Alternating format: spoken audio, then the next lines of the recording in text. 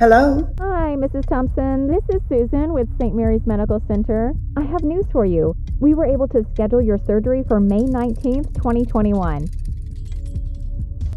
2021? That's 8 months from now. Well, yes, ma'am. But my cancer is progressing. I don't even know if I'll be alive in 8 months. Ma'am, I'm sorry. Would you like me to cancel the appointment? Cancel it? Isn't there any other choice? Medicare for all means Medicare for none. Last year, Nancy Pelosi and 72 other Democrats co-sponsored a bill to give free health care to illegal aliens. And if they win in November, they'll go even further.